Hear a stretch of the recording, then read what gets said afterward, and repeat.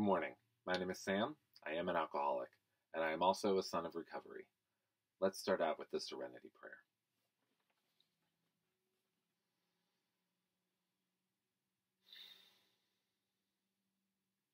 Good and gracious God, grant me the serenity to accept the things I cannot change, courage to change the things I can, and wisdom to know the difference. So I've been reading through the AA Big Book, and I'm in the personal stories section. This morning's personal story is titled Flooded with Feeling. When a barrier to God collapsed, this self-described agnostic was at step 3. When I first came to AA, I thought everyone had drunk more than I had, that everybody had gotten into more trouble. But I kept coming to meetings, and after a while, I began to hear the beginnings of their stories. I came to realize that I was on the same road. I just hadn't gone as far yet. I had my first drink my senior year of high school. That first night, I slipped out the window so my parents wouldn't hear me leave. There were 4 of us, and we only brought 4 bottles of homebrew. I never made that mistake again. The next week, a bunch of us went camping, and we brought cases of beer. We finished it all. The others drank a lot too. But I was the one who woke up in the middle of the night and started wandering around the countryside by the light of the moon. I was the one who walked for miles searching for something. I now know what I was looking for. Unlike the rest of them, I wanted another drink. I had a great time that summer between high school and college. It revolved around drinking. Drinking and football. Drinking and hunting. Drinking and playing pool. Drinking and driving. Nothing really bad happened, but it could have. I nearly got arrested. A friend just missed being shot. The car I was riding in stopped just before it crashed. I don't think most moderate social drinkers remember so clearly the night they had their first drink. Excuse me.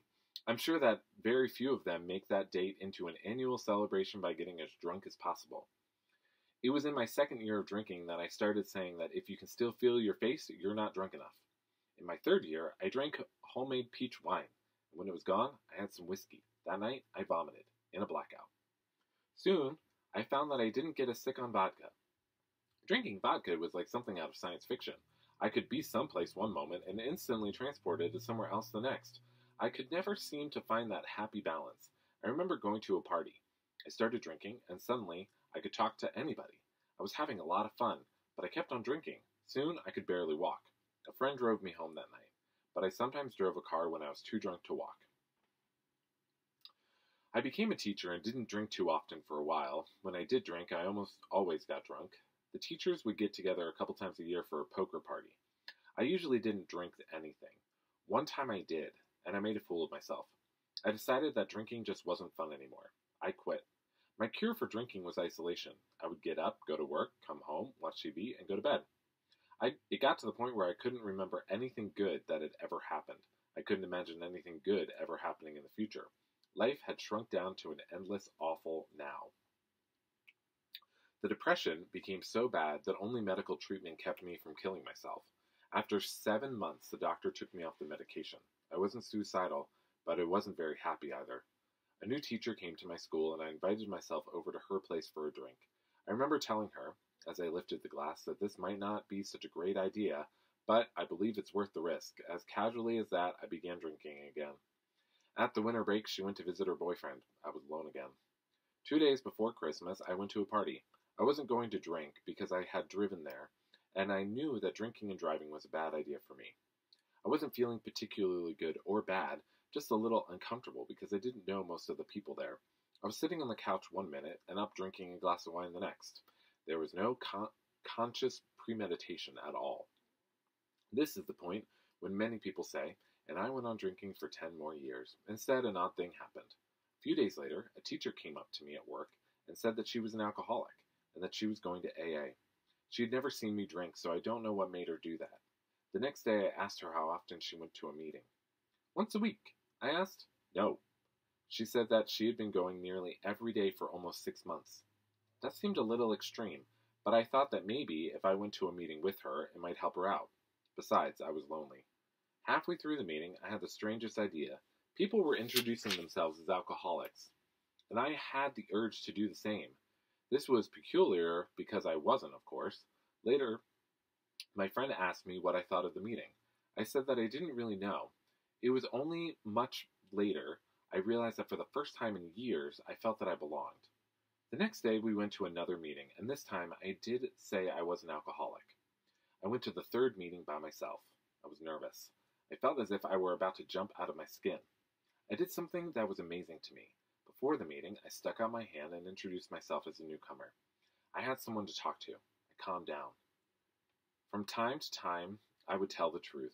I said in a meeting that I was afraid to get a sponsor because I was afraid he might ask me to do something. I left that meeting with a telephone number. I called it, and sure enough, my new sponsor started leading me through the steps using the big book.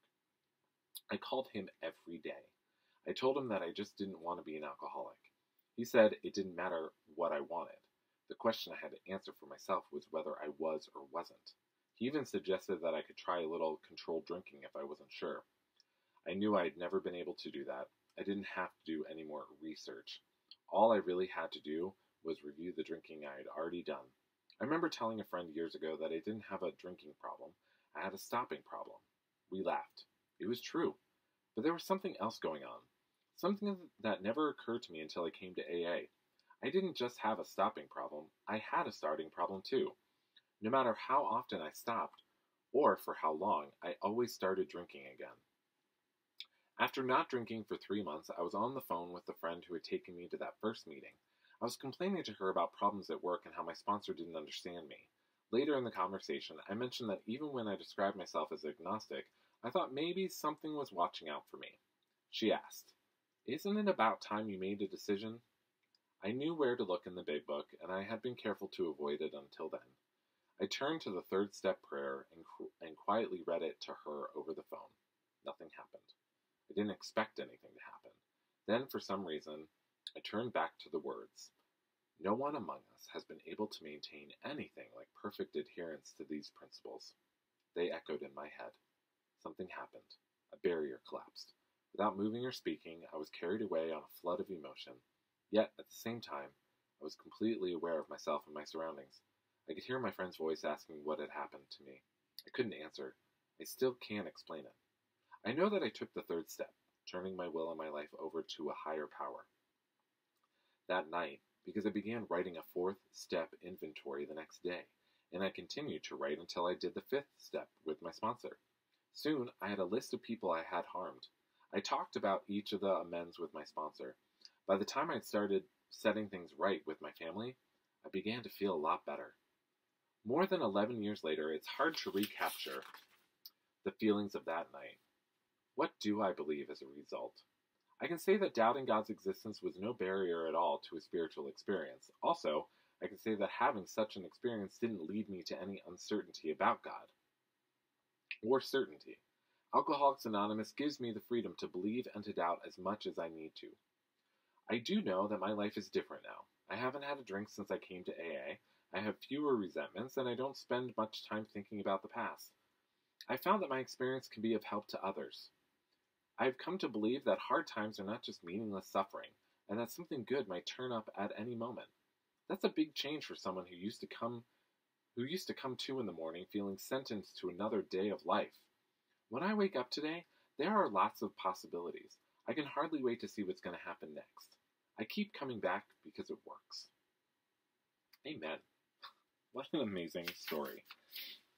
See, I love how this story of somebody who is agnostic and has no certainty or uncertainty about God still in his life recognizes that he did have a spiritual experience, and that has nothing to do with how he feels or understands God. Is that he had a spiritual experience because he was open to it. And I want to say that it was the fellowship that led him there. And I think that is true, listening to this story. A couple things did speak out to me. One was that he called his sponsor every day. My sponsor and I never spoke on the phone, not a single time. We text, we messaged each other, but we saw each other pretty much every day at meetings. We only met together usually about once a week. But because he and I both often went to meetings, we saw each other pretty regularly. So I was able to check in often. But the other thing was I had so much on my plate during that time with my DUI and probation. and work and meetings that it was hard to think of anything else. So I hate to say that I was easily distracted away from alcohol, but it was that for a little bit there at the beginning. But I also love how his sponsor said he said it didn't matter what I wanted. The question I had to answer for myself was whether I was or wasn't. And that is true. The question is not that I just didn't want to be an alcoholic. That's not the question when you enter AA. The question is, are you an alcoholic? Because if you are, then you need to be there. And if you're not, then go out and live life and enjoy it.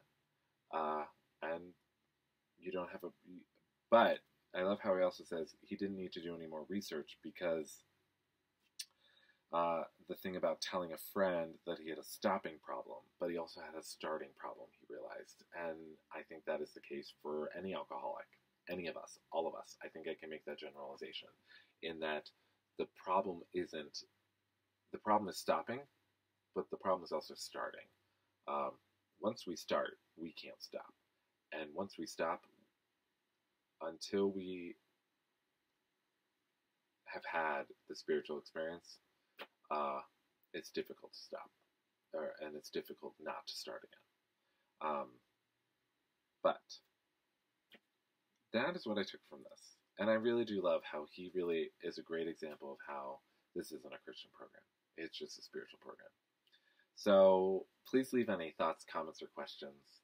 Blessings and peace, love, and coffee.